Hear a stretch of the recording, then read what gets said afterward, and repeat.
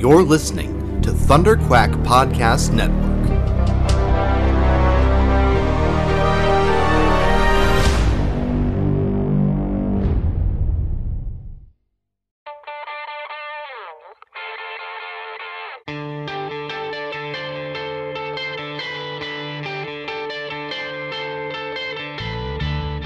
Hi, this is Simon Furman, and you're listening to the Epic Marvel Podcast.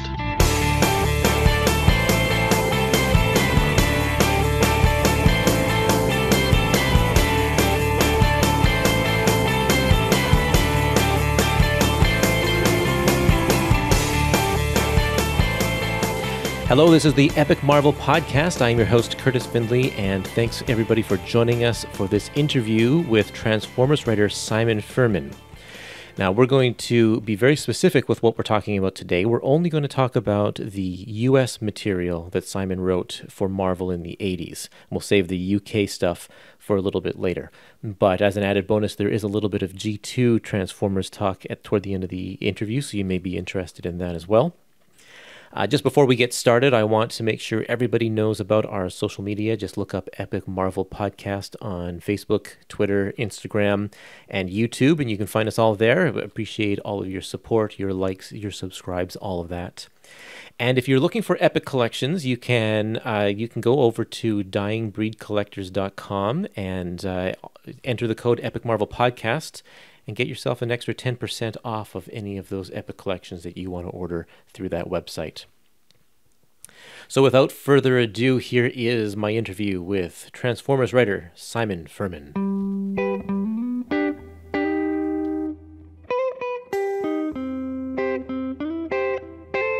What is the biggest difference between Marvel UK and Marvel US in terms of just being contracted to write stuff? Because you've worked on both sides. Marvel UK and Marvel US weren't that dissimilar, except in terms of how much quantity of original material they were putting out. Marvel UK was always a satellite division of Marvel US. And, over the years before I sort of joined both staff and the writing team, there was a fair bit of original material. There was Captain Britain, there was Night Raven. They even did some Incredible Hulk material in one of the comics. Right. So there was always a move. There was Black Knight. So there'd always been this dabbling with a certain amount of original material, but it was never, very much of what Marvel UK did. Marvel UK was largely a reprint company. It took the Marvel US stories and repackage them for the UK audience, where, the actual Marvel comics weren't as readily available. Right. We're before direct market, before a lot of comic shops even, although there were a few. And it just was, there wasn't the distribution then. And so there was quite a good market for reprint Marvel comics. And, they're the comics I grew up reading. Things like Mighty World of Marvel, Spider-Man Weekly. These were all repackaged Marvel strips, often multiple in one comic. So Mighty World of Marvel might have had Hulk and the Avengers and so forth, all in the same comic. Maybe a third of a comic or half a comic, a Marvel US comic. So, that was the kind of background to Marvel UK. But always was this, desire, I think, to create their own material. And when I joined Marvel UK, first of all, just as a writer and then as an editor, there was much more of a move to be proactive in creating original material. So, I came in at a time when Transformers was launching, and that kind of set off a whole wave of licensed comics that needed original strip. So, and then it rolled into things like Dragon's Claws and Death's Head and titles. So, by the time I took over on the Marvel US comic, I'd already done quite a lot of original comic material. Now, I've spoken to Bob Budiansky a number of times here, and he said that writing for Transformers was difficult in the fact that the toy company kept saying, hey, we have a new line of toys that we really want you to promote. Can you put them in here? Did you have those same issues or mandates with the UK stories that you wrote? Not so much. Bob, I felt sorry for Bob often because he took obviously the brunt of that. We dealt with Hasbro's UK office, and every now and then they would ask us to tie a story into a particular toy release, and that worked well for us because it meant that we could tag onto their TV promotional ads for the toys. So often we would get a huge boost in sales because the comic would feature in the same bit of TV advertising as those toys. So, when it came to the new leaders, which were Ultra Magnus and Galvatron, and Headmasters, we would often, get this reciprocal benefit, same with special teams, by doing a story, even if we had to really get creative in terms of our chronology to get those characters in. Right. It was definitely worth our while. So, but we didn't have the same mandate to keep bringing in next wave upon wave of characters, which Bob did. You could almost see Bob clean house. Yep. So he could put another sort of 30 characters in. That's right. Wow. We didn't really. We were left more alone and to explore avenues like the movie characters, the animated movie characters and continuity. So we in many ways we got it light really, and when we did team up with Hasbro, it was always very good for us in terms of sales. Then when you came to write the US stories, did you find that you had a different relationship then with Hasbro, because you would have been dealing with the US Hasbro, or was that up to the editors? It was a little bit up to the editors, but both initially Don Daly and then Rob Tokar used to, I think, rely on me as they relied on Bob to know what Hasbro would accept, want, not do stories or feature characters that were wrong for the comic. So I think there was a fair amount of trust on the part of Don and Rob that we wouldn't mess up. And, the reason I got the US book in many ways was I think Bob just basically said to Don Daly, look, here's a guy who knows this probably as well as I do, maybe more. Certainly it's a safe pair of hands if, now I want to sort of pass the book on. Right. So, really it was one of those weird transitions where, normally it's the editor making those decisions. But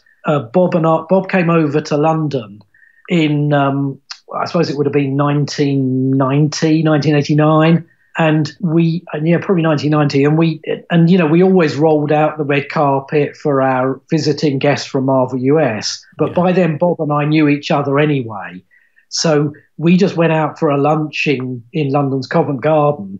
And over lunch, Bob just kind of said to me, do you want to take over on the book? And then he more or less went to Don, as far as I know, and said, look, Simon can take it on. So it was just a weird, casual almost transition. But I think Bob just wanted as much as anything to leave the book and Don, and not leave Don high and dry with having to sort of bring a new writer in who didn't know the brand and didn't know Hasbro. Right, yeah. So was that your introduction to US Marvel? It was. So I was completely delighted to grab it with both hands, really.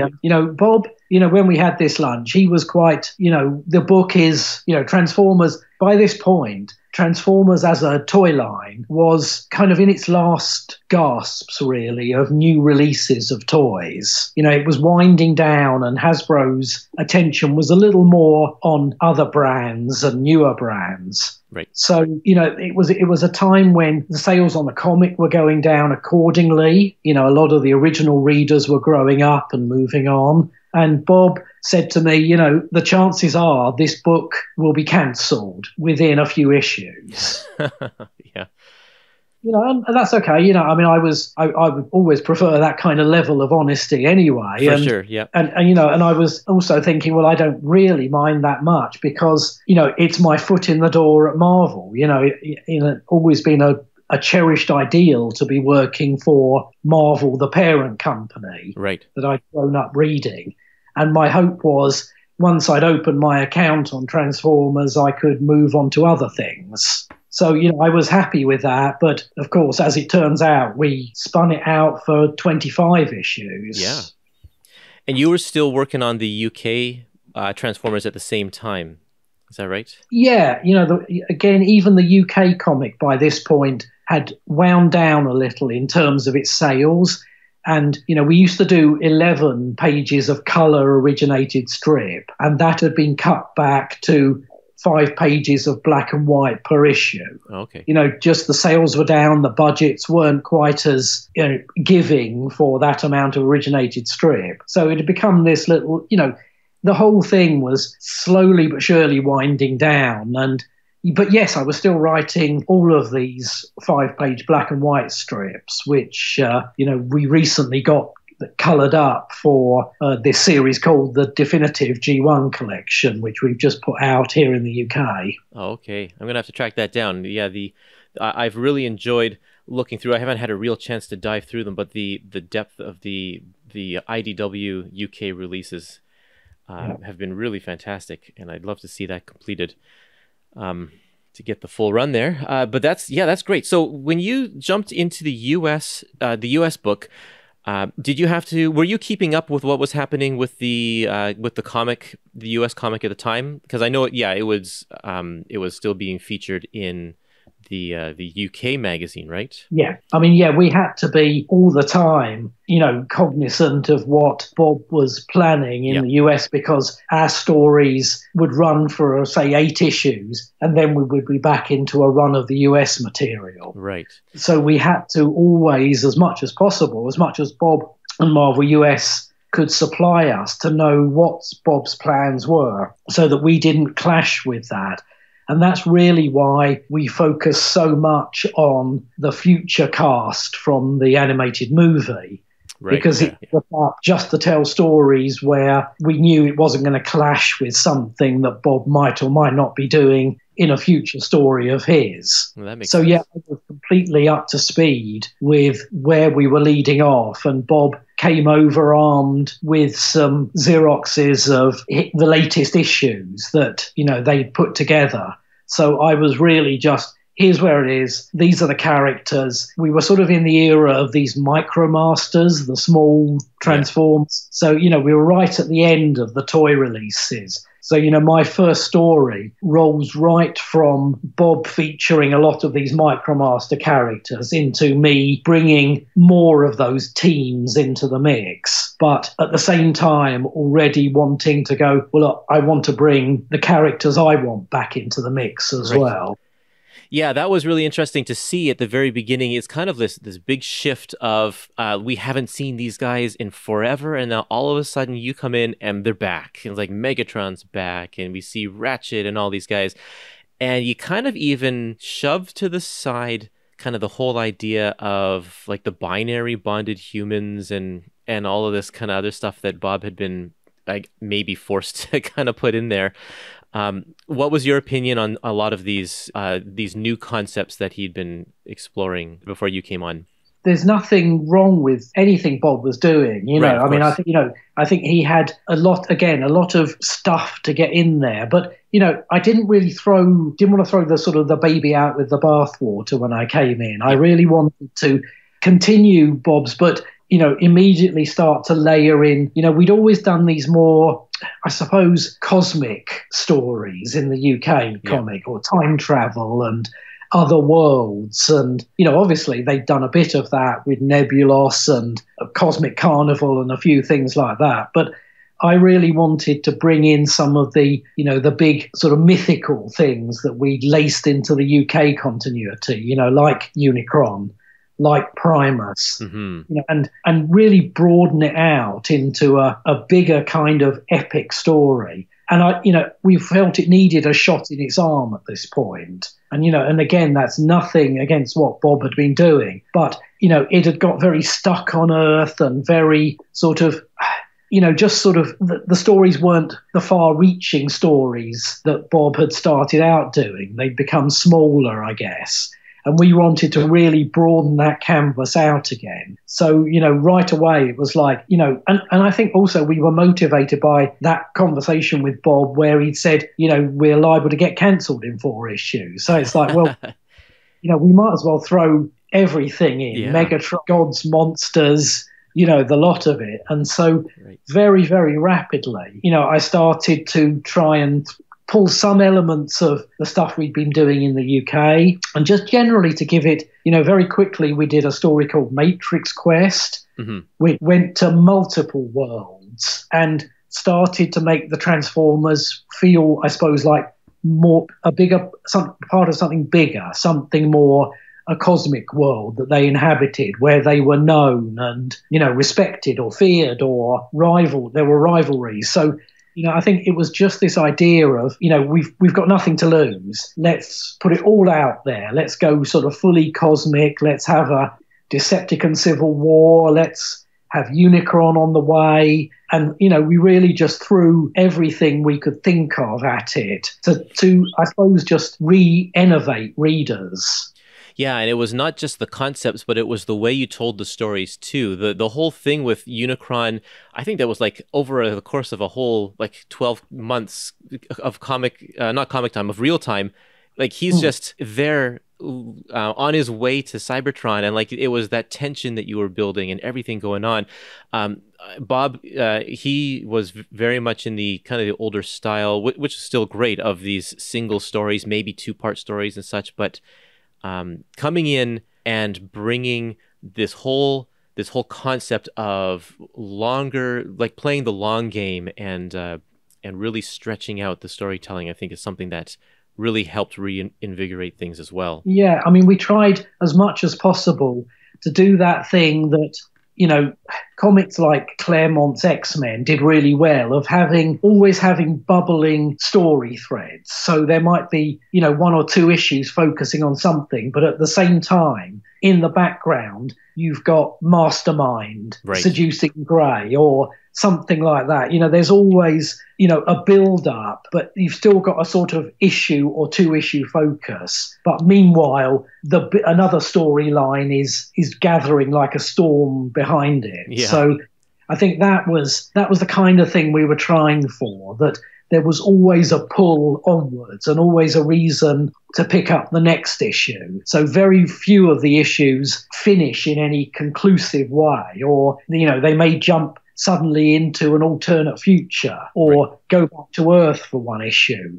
But at the same time, everything else is still ticking along, even in the one we called The Human Factor. It was very much, here's our super team and Circuit Breaker and a few other things. Yep. But meanwhile, Shockwave is coming back into the picture and Starscream is being recruited and you're building to the Civil War. So I think that was just the plan with it. It was just to make it more of a book people felt the need to pick up the next issue and the next issue and the next issue. And obviously the fans responded because you were able to stretch this out for 2 years. Did you notice the rise or the resurgence in that popularity or the interest, I guess? I mean, I think, honestly, we lived almost issue to issue, really. I don't think we ever saw sales figures as such. Yeah. I think, clearly the fact that we were still in there was always a good sign. Right. As long as, I think, it's weird to think of it in the day, but Marvel US books used to face cancellation at or under about 100,000 copies. Yeah, well, yeah. Which is just, these days, you just kind of go, wow. Yeah, that's a good day for Marvel now. Yeah, that would be like #1 best-selling comic or something. But in those days, of course, with newsstand distribution, as well as the fledgling direct market, the figures were huge, and under 100,000 meant you were in danger. And I think Transformers was under that, but we'd steadied it. Whether we grew our readership or just held on to our readership, but whatever the case, the axe didn't fall until, like you say, a couple of years later. When did you finally get the word that Transformers was going to be cancelled? Well, it was very short notice. After issue 75, and we brought the Unicron story to a close, really, we had another year's worth mapped out in terms of the search for the last Autobot, what's happening to Cybertron, Bludgeon's, sort of splinter group. Really, I'd mapped out quite a long storyline. including what was happening on Earth with Galvatron and really, we barely got started on that when it was like, now you've got to wrap it up. Oh, man. Really, I think we probably knew with about 3 issues to go that we had to bring it to a close. So, if you look at 78, 79 and 80, they're really condensed in terms of moving things along. And suddenly things that we were going to have be protracted, like Grimlock unable to transform, the whole Action Master thing, and the search for the last Autobot, it was all going to go on for much longer and have other diversions, digressions. There was going to be more to the Galvatron storyline. But in the end, it was just like, we need to wrap this up really, really quickly. Right. Now, did you get to eventually use some of those concepts later on that you didn't get to explore further? Well, when we got to do Regeneration 1, some of those things we just left dangling, like Grimlock being stuck in a non-transformable robot body. Yeah. We got to at least take those on and say, now we can pick that storyline up. But obviously we tidied things up enough that some storylines simply weren't going to fly anymore. Right, yeah. We'd restored Cybertron, we'd had the last Autobot, and all these things. So, a certain amount in the condensing meant we couldn't do anything with it. But all the things we couldn't really get to, we managed to bring to some sort of conclusion, at a better pace in Regeneration 1.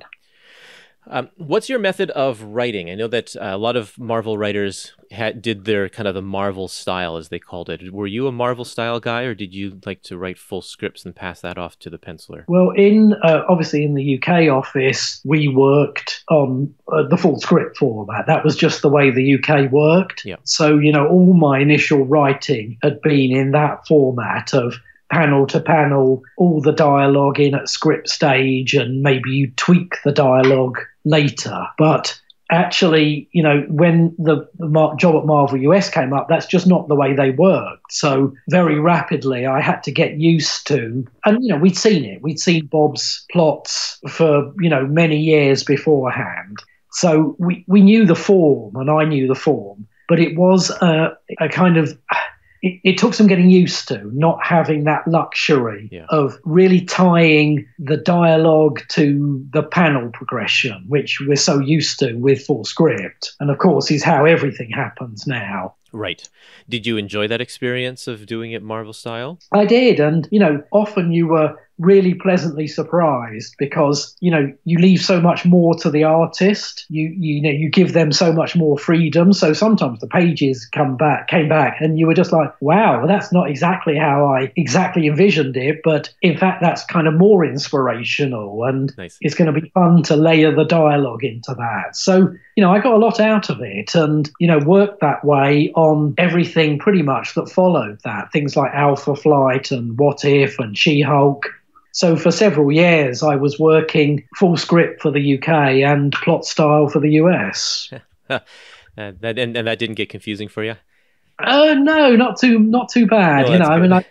It was always better when I was working with artists like Andrew Wildman and Jeff Senior, because obviously I could just pick up the phone and talk to them. Right. So they would get a plot and they might pick up the phone and go, what do you want here? What should I do? And we could talk it through a bit. But when it went to Jose or, say Pat Broderick for Alpha Flight, you were more in the sort of lap of the gods in those days, and the artwork would come in and you would just have to work with that and work around. Let's talk about these artists for a little bit. So the 3 main artists you had during Transformers, I think, were Jose, Delbo, and Jeff Senior and Andrew Wildman, and all 3 of them have very different styles. How did you relate to their styles in terms of your writing? Sometimes you wouldn't know who was going to be drawing a given issue. Oh, okay. Sometimes you did. Once Andrew was on the book, it was just Andrew, and I knew I was writing for Andrew. But I don't know whether I would have known that Jeff would have drawn issue 61. which is the debut of Unicron Right. in the book. But, so pleased he did, because, I don't know whether Jose would have got that sheer epicness of that sort of final shot. And the fact that, we did know Jeff would come in and draw the double-sized issue 75. Oh. So we knew with Andrew's schedule, he couldn't really squeeze a double-sized issue into it. So we knew we had Jeff sort of lined up for that one, and I may even have had a script or parts of the pages with him ahead of issue 74 being written. So, it was handy to know with that one, because with Jeff, I feel a lot more relaxed in terms of, if I want something epic, the chances are Jeff can't really draw anything but epic. So, yeah. That this huge battle is, where you have a double page spread of Unicron taking a big bite out of Cybertron. It's going to sort of be jaw dropping. And that's not to downplay Jose's work, which was also fabulous. And, Jose, I think really, my working relationship with Jose really sort of, I think he was enjoying the issues, once we got to Wild West ones and the sort of future one with Galvatron. He really seemed to be sort of enjoying it and cutting loose a little bit. So, yes, they were very different to work with, but, all of them had their merits and their style. Jose was much more good at getting the robots looking like the robots. Right. With the sort of style guide bits. Jeff was a bit more fast and loose and would often have a lot of shadow and shading, let's say, to, sort of not have to put every little detail in. And Andrew had this almost humanizing style to them. So, each had their own little quirks. And overall, I never found it too jarring, even when we would go to Jose, from Jose to Jeff or Jose to Andrew. It felt very much like Marvel UK had been, where we had American material, then British material. And then the British material would sometimes be drawn by 5 different artists in one storyline. Right. So, I was kind of used to chopping and changing art styles, and it didn't really detract for me from the story I was trying to tell. Well, that's good. Yeah, I really like all 3 of those styles. I think you hit the nail on the head right there with your descriptions, especially Jeff being kind of fast and loose.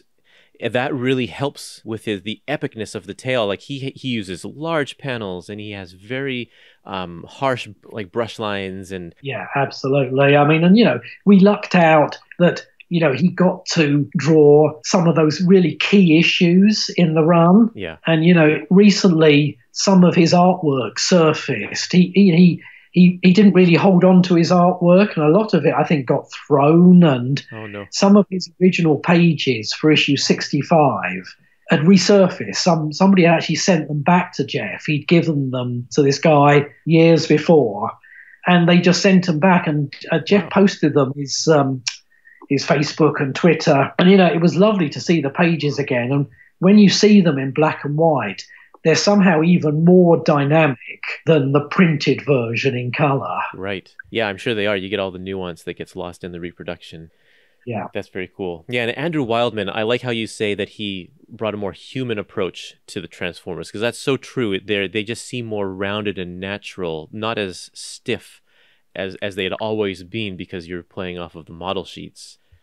Yeah. He was perfect for the end, ramping up to the end where you have these huge battles, because he put so much detail and effort into all of his panels. Yeah, Andrew was really good. I mean, I think Andrew would much rather have been drawing superheroes than robots. So you can see that in a lot of his work, that he rounds them off a little bit more, makes them sort of more like muscular humans in armor than just sort of boxy robots. And that was, that was great. It added another level of flow to the pages. And he was great, when it came to do the mashed up Megatron Ratchet creature. Oh yeah. He really he really got how to try and fuse 2 robots together and not make it just look completely awkward. Yeah, he's fantastic. And I think that it was a perfect time for that. I don't know that you could get away with his style as much these days because there's such an emphasis on the whole, I'd like maybe the anime mecha kind of aspect to Transformers now. Yeah, I mean, Transformers art as a whole these days is so much more detailed, so much more, sort of from every nut and bolt and sort of fin and everything else. And that's mostly because most of these artists are sort of toy fans or comic fans who grew up with the brand, and so they understand it far more completely, artistically, than the likes of Jeff and Andrew, who are doing it more as this is the job of work I've got on in the comics business at the moment. Oh, interesting, yeah. I feel often with the likes of Nick Roach and Alex Milne, it's an absolute labour of love. Don Figueroa, who I worked with during the Dreamwave era, he was amazing. He could draw every Transformers character without reference. I sat next to him in a convention one time, and there were a line of people coming up for sketches, and they would come up with characters I hadn't heard of. And Don would just start drawing, and I would just watch with fascination because he seemed he could do them all from some kind of memory archive of his own. Yeah, that's amazing, incredible. Jeff and Andrew, bless them, they'd still need to reach for the reference books for most of the characters. Yep, and there's nothing wrong with that. There's sure a lot of characters. Yep. So one of the things that I really like about the Matrix Quest story is that you have all of these different motifs of the worlds, the different references to film or literature. Why did you decide to go in that direction for that storyline? Part of enjoying writing any comic is having fun yourself. Yes. I loved, I'd already used the Nightbeat character in a couple of little 5-page stories where he's like a private eye, and we were riffing on Raymond Chandler. Yeah. So the first chapter of Matrix Quest was just another one of those UK ideas given more room to breathe. Okay. So, we did the private eye, Maltese Falcon pastiche in that one, and, Nightbeat features very heavily in it. And then I just thought, it's nice to go to not just planet after planet, where they're almost like homogenized sci-fi planets. I really wanted to do the Western world and then the ocean world and bring into those all these other influences. Like, there's nods to Shane in Western one. The Deadly Obsession one is obviously Moby Dick, but somebody pointed out recently on social media, there's a whole page that's a big reference to Jaws. Right. Where boats are turning up in a harbour and the harbour master's going spare and saying they're all going to sink. Yeah. And so I was just having fun, and then the sort of next part is aliens and an alien, and so I suppose like anything, you just want to be enjoying it yourself and hope that enjoyment then translates itself to your readership, who can kind of get how much you're enjoying it and enjoy it themselves. Oh yeah, no, it's great. I totally enjoyed that for sure. It's just fun to be able to see you also just doing something different with it and exploring the new concepts and such. So it was it's a great storyline. And that actually reminded me of a new question. You mentioned that you had done those short 5-page stories that were using the same concepts as the first part of the Matrix Quest. Did you find it difficult to having to jump into writing whole 22-page stories rather than doing more short form stuff? No, in many ways the longer ones are easier, better, because your story can have room to breathe. Some of the 5 pages were done in one stories. Yeah. So it's almost like, a gag with a punchline. They had to be really short and sweet, and bam, you're out of there. But obviously with the longer stories, sometimes actually we were down initially to about 16 or 17 pages, and the issues were padded out with fact files. Yeah, right. It wasn't until we kind of got into the 70s where we were in full-size issues again. But yes, it was liberating to have that amount of space. Great. And be able to just cut loose. It was hard to do anything big or epic or far-reaching in those 5-page storylines. We tried a few to be continued ones, but the general rule of thumb with those was don't have any big epic story arcs going on in case, as with the US, we were worried about the axe falling in the UK as well. I'd like to talk a little bit about the very short-lived Generation 2 series from Marvel that came up a few years later. How did that come into existence? Yeah, when we got to issue 80 of the original G1 comic, not that we called it the G1 comic then, but the original comic, when I sounded off on the letters page, signed off, I very much expected never to come back to Transformers. So it was a big surprise to me when suddenly there was a Generation 2 and once more Marvel were, doing the comic book. And I was really pleased. I was doing other stuff now for Marvel. So it was very much a kind of add-on to the things I was doing for them, like Alpha Flight and so forth. But, I was delighted to jump back in and very excited with Derek Yaniger's art, which, really was something quite breathtakingly different. Yeah, sure was. And again, we just thought, well, let's go large with this. Let's not be coy. Let's go large. And then always the plan was to go slightly larger still, sort of to pull back and see an even bigger picture. So after the first 12 issues, there would have been an even bigger scope to things, and just keep doing that really with it. In the end, we only got the first 12-issue arc out there. But we kind of teased at the end of that there was more, or would have been more afterwards. Mm-hmm. But, I enjoyed Generation 2, and there was, low or no, interaction with Hasbro in terms of what we must do. Oh. You had the G2 toy lines, and we could pretty much, as long as we were featuring the main characters, do as we wanted to. And it was that sort of 90s, somewhat big guns and bullet belts yes vogue that was on at the time, and we applied that liberally to Generation 2. That's right, you sure did. Yeah, some of the sort of, they were a lot, the first issue has the kind of cover line, "These are not your father's Autobots." Transformers. But anyway, and that was a kind of statement of intent. It was just like, well, we didn't think it was going to be the same audience at all. So we felt it had to start off quite fresh, quite in your face, grab people and pull them along.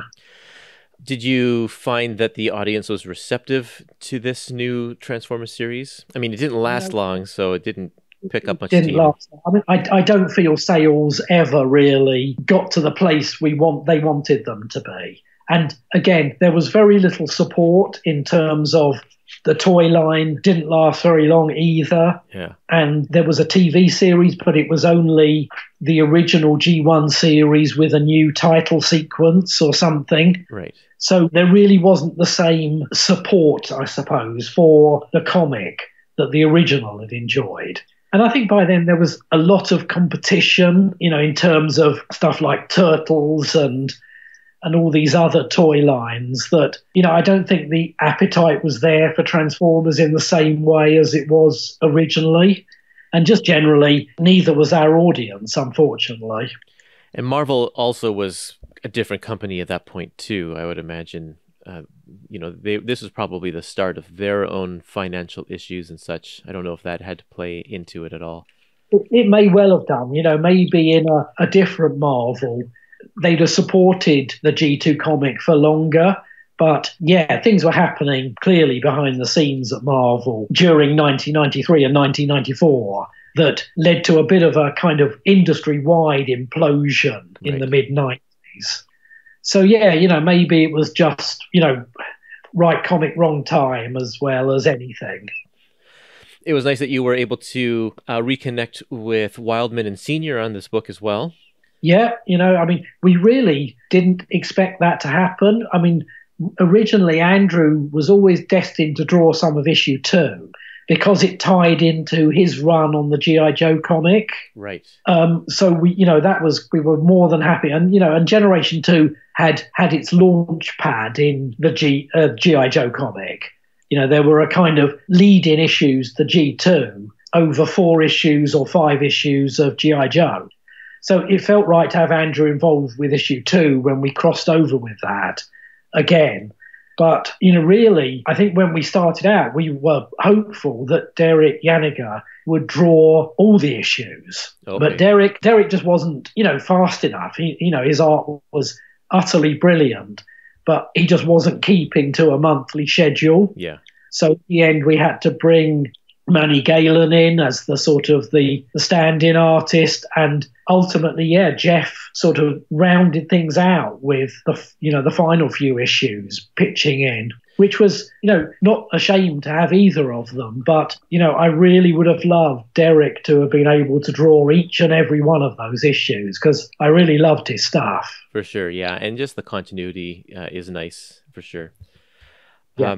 So looking back at your time with the U.S. Transformers in these early days, if you could go back and redo a concept, is there anything that comes to mind that you would change? Not very much. I mean, if I'd known before issue 75 that we had till issue 80, I may have either stretched things out so that we finished with the Unicron battle, or more or less, had the Unicron battle and something more focused for the last 5 issues, instead of building up multiple new storylines that we then couldn't finish off or do justice to. Right, that makes sense. Wow. But otherwise, I still think it holds up reasonably well as a read, especially once we get going with the whole Unicron saga. Oh, definitely. Yeah, it still holds up today for sure. I mean, I'm only reading these, believe it or not, for the first time now. So, and I'm really enjoying them. It's fantastic stuff.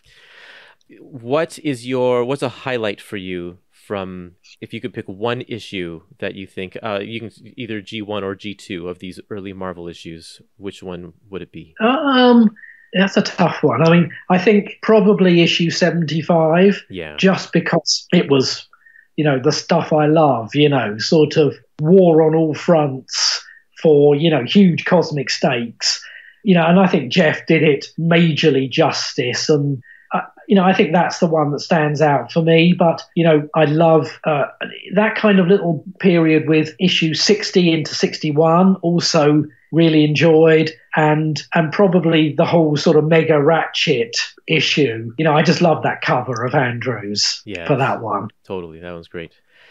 Wow. So, and you're still working on Transformers to this day, right? I am, yes.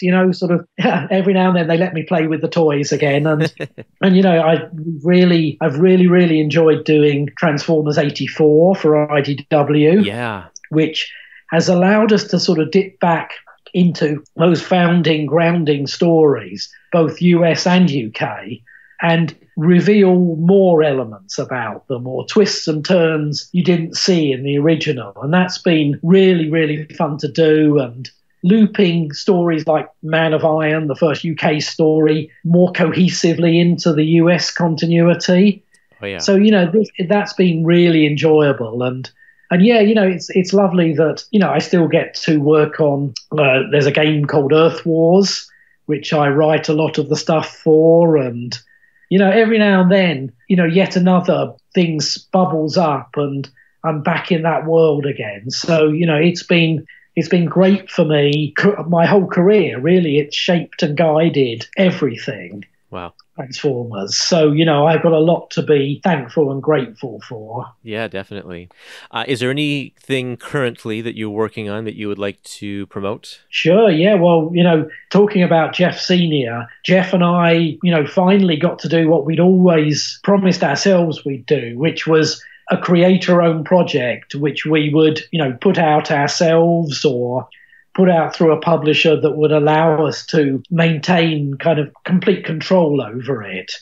So we got together, we sort of channeled a lot of our we'd done this series called Dragon's Claws back in the late 80s. Yep. That was sort of futuristic, sci-fi, had a kind of gaming element to it almost.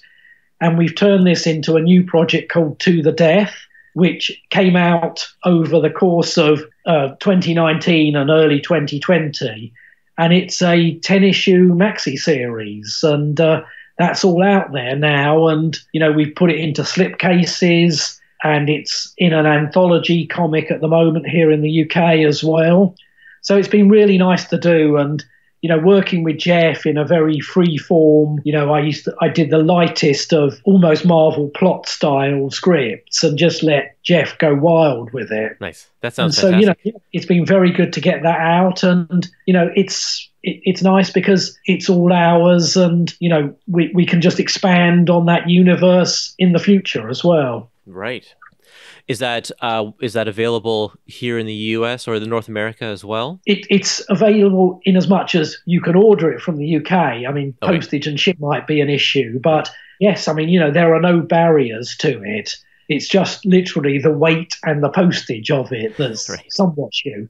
But yeah, we did it through a company and a comics website called getmycomics.com. Okay. And Get My Comics have a dedicated To the Death area and shop. And, you can pick them up now in their slipcase sets. It's a 10-issue prestige format series.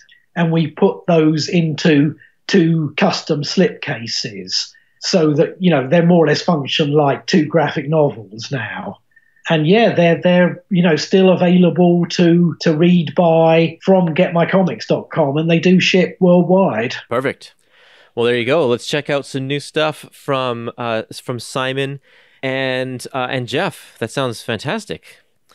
Any last words? Anything you want to say to our listeners here? I think that we've kind of talked about enough about the UK. Oh, I will say that I'd love to have you on the show again at some point to talk specifically about the UK stuff, because we really only focused on the US, and there is a lot of history behind the UK Transformers as well that I'd love to talk to you about. Yeah, sure. Happy to do that. And yeah, anything to add? I don't know. Only that Transformers has, like I say, been my whole comics career, really.